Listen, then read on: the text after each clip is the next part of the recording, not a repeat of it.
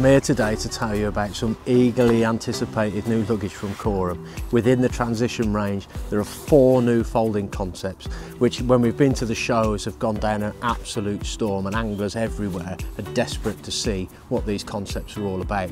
Well, let me tell you really quickly all about it. The main bag that we've had a lot of interest in is the folding rucksack. This has been designed in a way to enable you to carry a lot more gear without it taking up too much space, and the folding concept allows you to do that.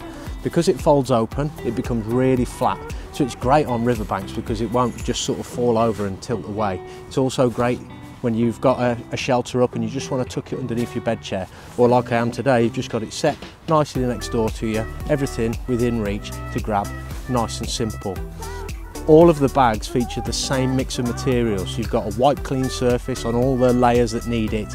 You've got this nice lightweight ripstop on the outside, which actually saves about 20% of the weight, and the same 600 denier canvas fabric, which is really strong and a hallmark of Korum luggage for many years.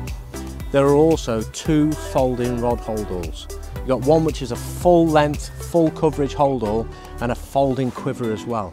They're a really unique design that work a little bit like a clamshell. So your rods and your reels are completely protected. You open it up, revealing your rods and reels. In the other side, you've got a zip compartment that goes all the way down to the bottom.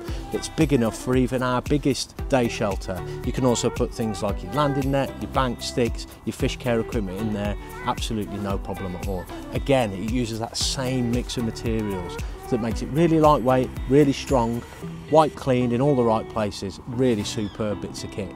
And one of my favourite items is the new folder mat. This is a little bit larger than all of our other unhooking mats, gives you a nice big surface area to put those bigger fish.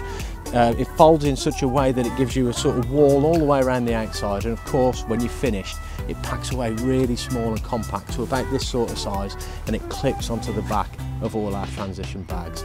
These new bags will be in the shops very soon, and I know you can't wait, and neither can I.